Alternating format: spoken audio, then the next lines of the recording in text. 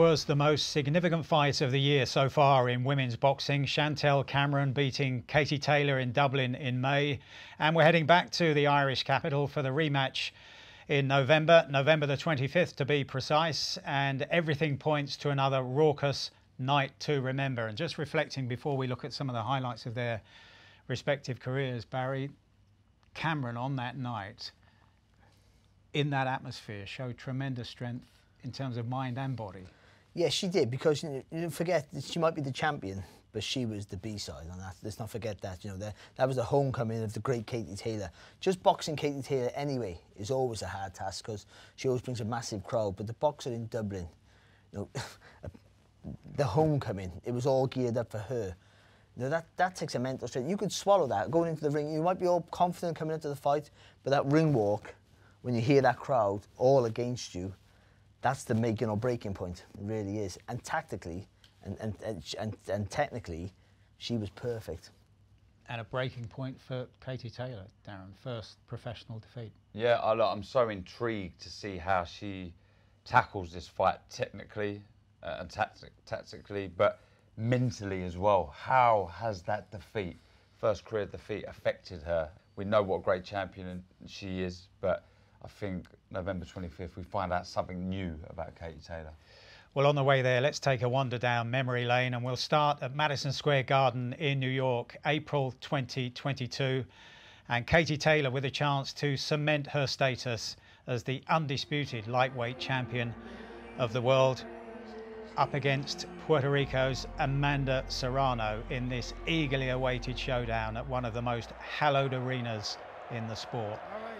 And what action we saw unfold here. Something very, very memorable. And we start here with this action in the 5th round, which is simply mind-blowing. I've been to some big fights around the years, and I was privileged to be ringside for this. One of the best atmospheres ever. One of the best fights I've been to. It was just, it had everything. Just guts, determination, skill levels. Serrano was fantastic. She put it on Katie Taylor from the offset.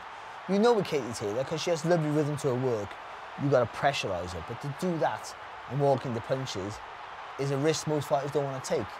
But Amanda Serrano was willing to do that. She pushed Katie Taylor to the limits in every round. You don't even put this in a category, do you, as male or female? Oh, it's just this is one of the best fights you can ever wish to witness. It was incredible. Not to digress from how good the fight was, it was a unique atmosphere for a big fight like this, because it was such a 50-50 split. When you get a big fight with a big name, it's always like a Canelo night or a Kazagi night or a Hat night, whatever it is, a Joshua night for sure. But this was 50-50 down the middle of the crowd. It was an unbelievable, like, fair atmosphere, and then the fight lived up and gave the fans what they wanted. It was just tremendous. There was stages early. I thought, Serrano can't lose this fight. Like, she was looking so strong, relentless, possessed almost.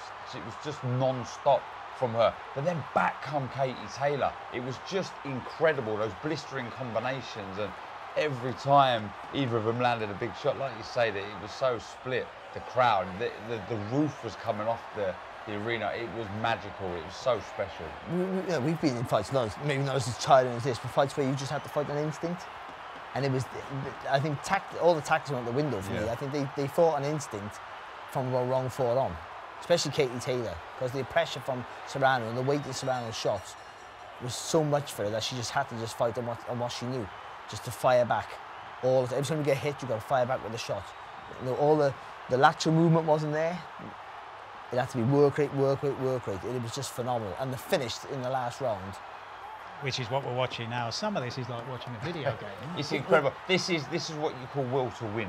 This is championship mindset. You cannot teach this. This is unbelievable. There was a moment there, we just saw it, but Katie Taylor's knee is inches off the floor. If that touches the floor, she loses the fight. The will to bring herself up from that close, that's a special fighter. That was so close, as you say, and so many at ringside had differing opinions, but nobody begrudging Katie Taylor her success. Still the undisputed champion of the world at lightweight, and up at super lightweight there was a chance for Chantelle Cameron to become undisputed champion later in the year in Abu Dhabi, up against the American Jessica McCaskill, who herself had been beaten back in 2017 by Katie Taylor. I remember walking to the media workout with Chantelle Cameron before this fight, and she was fully focused on just becoming the undisputed champion. And I said, you know, you win this fight and that can lead to a potential fight with Katie Taylor. And she had this little smile as if to say, yeah, I've got to take care of business, but that's the fight I want. But in this fight, she boxed nicely. It was a little reckless from McCaskill, I think, throughout. She was a little clumsy. She was desperate to win, but it was tidy boxing. I think a lot of good work was done from the lead hand of Chantelle Cameron. The feet as well, you can see she was just in total control of the distance throughout this contest, and like I say, jabbed her way to a good victory in this fight. And that's what it was. Look, people were saying all the time McCaskill looked awful. I think it was all Cameron did that. This good solid jab, because it wasn't just a good jab. She was stepping in behind it. It was a solid weapon. And also, then what Cameron did really cleverly was not get too greedy with the work. She landed with a good jab, and she wouldn't pile in with lots of punches. She'd take a step back, keep adjusting her feet, because she knew McCaskill would fire off your punches. Didn't give McCaskill really a target to hit. In and out with the feet, good solid jab to line it up for the long right hand at times. And then when she had to dig deep in the later rounds, she was willing to let her hands go. I thought it was a perfect display against that opponent. It's almost as if she made McCaskill desperate. She did. She 100% made McCaskill look very ordinary. McCaskill's a world-class fighter, you know, unified champion and one of the best pound for pound in the women's boxing. And she made her look really novice-y. And that's the truth of it.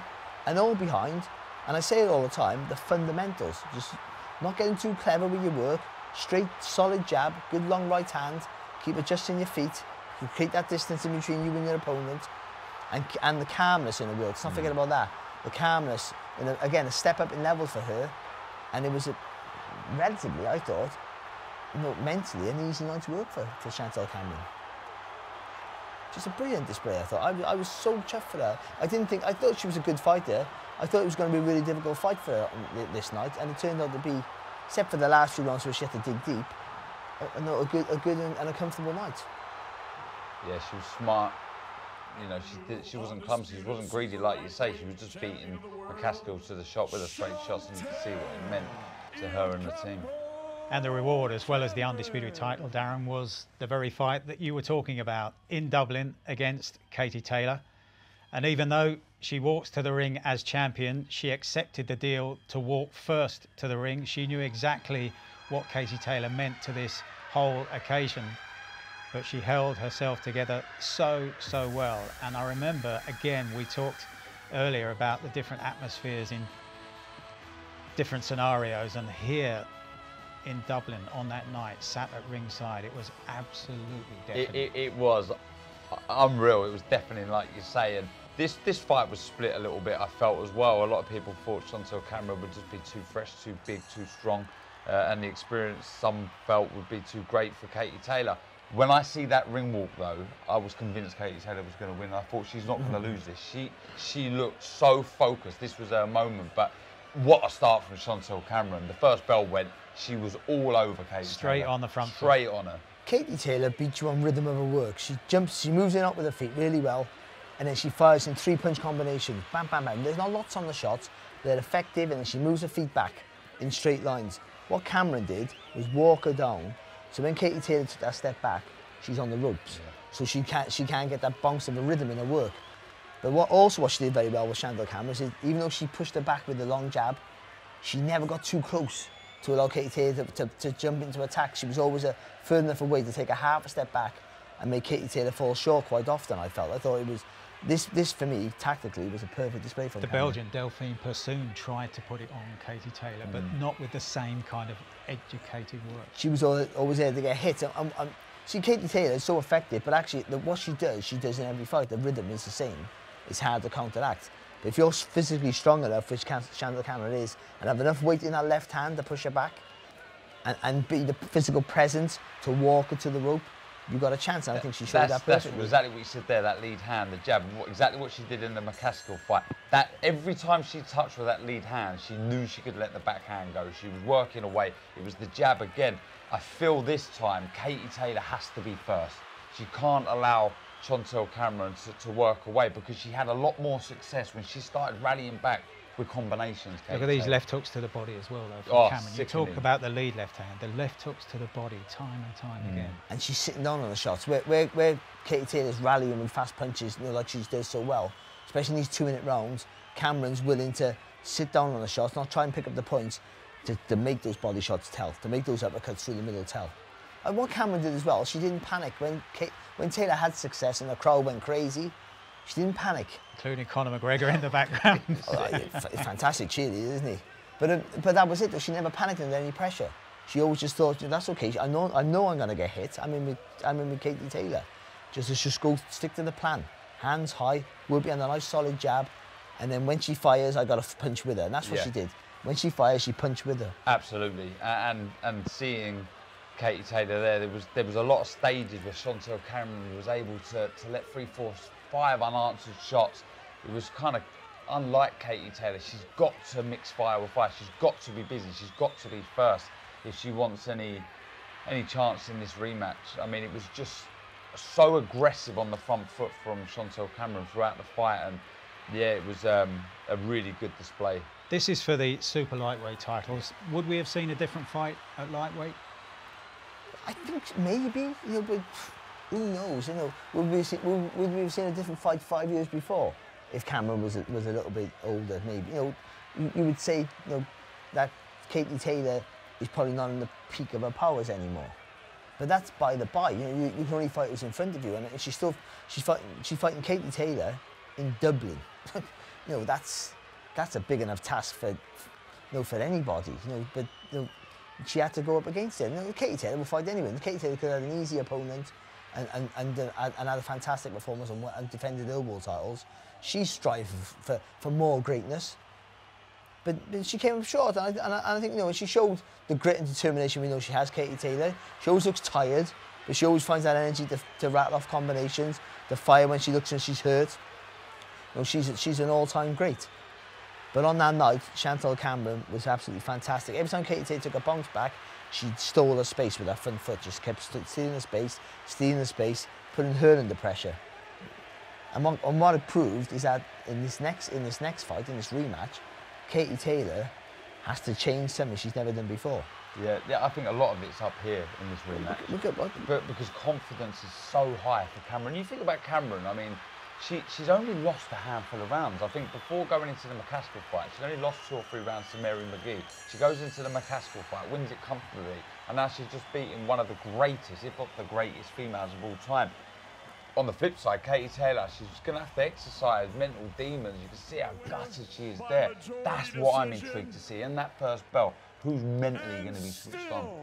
And I think this was a good result for boxing. Most people at ringside, although feeling it was tight, felt that Cameron had done enough to win, and she did get the verdict in Katie Taylor's home country. I thought that was a really good result for the sport on a night that was also great for the sport and for the sport generally, not necessarily for women's boxing. So the rematch, November the 25th, do we expect anything different? I mean, it's going to be a brilliant fight. I've no doubt about it. I find it very hard to go against Katie Taylor just because of how special she is. But this fight, I think it may be repeat. I just think that the freshness, the confidence of Chantelle Cameron, the power, just that massive self-belief.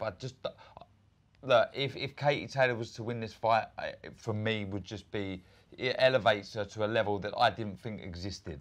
Honestly, another, you know, elite, subhuman performance. But I just feel Chantelle Cameron may have too much for Katie Taylor. Yeah, I think so. I think it's important that Cameron doesn't get carried away with her success from the last fight. No, she knows she can push it back. She knows she can be stronger than Katie Taylor, and she knows how effective a jab can be. But she gets carried away with that, starts closing the distance again. Then Katie Taylor can use that to rattle the combinations. What Katie Taylor has to do is, when she bounces in out of distance, she's got to start doing something, pivoting after she throws. Rather than bounce back, she's got to pivot or roll to the left or the right. Stuff she doesn't do. She was meant to do that in the pursuing second fight. She didn't. So she needs to learn in this fight. She does the same thing again. If Cameron can walk her back like she did so easily in the first fight, not easily, so effectively in the first fight, then again, Taylor's not going to have that rhythm to do that work. So she needs to stay in the centre of the ring somehow, Katie Taylor. against a bigger woman with a really solid left hand. It's not just a fast jab and an accurate jab. She steps with it, Chantelle Cameron, because she's naturally bigger as well. There's weight in that jab. That does all the work, all the damage for her, and does the work to push Katie Taylor back. So I think it's a big ask for Katie. At this stage of Katie Taylor's career and life, it's a big ask. But great fighters do great things. So how does she respond as a great fighter to that first professional defeat? What has she got left at the age of 37, Katie Taylor? And how has Chantelle Cameron grown as champion after that success earlier in the year? All the answers on November the 25th back in Dublin. What a night in prospect.